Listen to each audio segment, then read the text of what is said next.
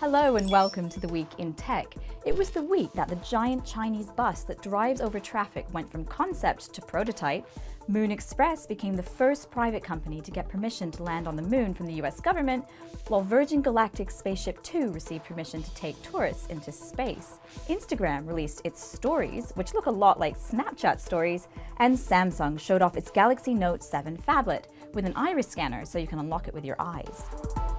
It was also the week that we saw a video from MIT that you can reach out and touch, which scientists said could have applications for games like Pokemon Go. The concept is called interactive dynamic video and uses cameras and algorithms to track almost invisible vibrations of objects to let them be interacted with. This augmented reality is getting pretty good. Speaking of Pokemon Go, the game hit 100 million downloads this week and was also hit with a trespassing lawsuit from a man in New Jersey. He says at least 5 trainers had knocked on his door to try and catch pocket monsters in his garden.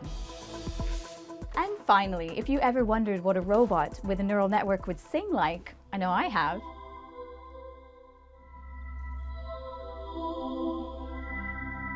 Then meet Alter. The latest humanoid robot from Japan has 42 pneumatic actuators and a central pattern generator, which replicates neurons and lets Alter create its own patterns and react to its environment and sing.